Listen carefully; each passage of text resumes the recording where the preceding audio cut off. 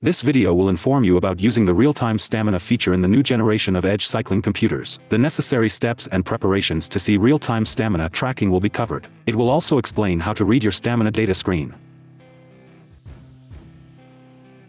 The stamina data can display the remaining power for maintaining good performance.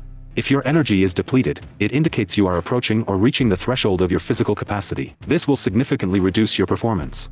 Through stamina tracking, you can predict what goals you can achieve at the current intensity with the remaining energy, allowing you to break through limits with more confidence. Before using stamina tracking feature, please ensure your device has measured your cycling VO2 max. To measure your cycling VO2 max, first, wear a heart rate sensor, install a power meter, and pair them with your device.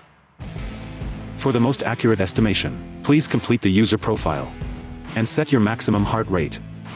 Then engage in stable, high-intensity cycling for at least 20 minutes. The stamina tracking is set to be on by default. If you have paired the heart rate and power meters, and have measured your cycling VO2 max, but can't see the stamina data screen, or want to customize the data screen, please follow the steps below. Open the main menu. Select Activity Profiles. Choose a cycling profile. Select Data Screens. Select Stamina. If you don't see the Stamina data screen, please select Add New. After adding, click on the Stamina data screen. Make sure that Show Screen is enabled. Select Show Current Effort. Here, you can choose to display either Show Distance or Show Time as the main data field. Go back to the previous page. Select Layout and Data Fields. Click the up or down arrow to select the configuration you need. Choose the right arrow symbol.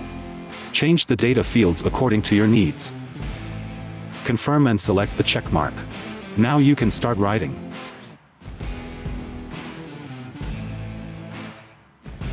Swipe left or right to view the stamina data screen. Here is the primary stamina data field. You can view the estimated time or distance remaining until you will reach exhaustion at your current effort level. Here is the potential stamina estimation. Think of potential stamina as the total capacity of your fuel tank. It will decrease quickly if you are riding at a high effort level. Reducing your effort or resting results in a slower decline of your potential stamina.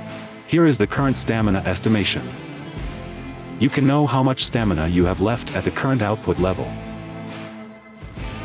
For best results, pair with a heart rate monitor and power meter, and vary the intensity levels and duration. Keep recording your riding activities for 2 to 3 weeks. That's it. Thank you for watching.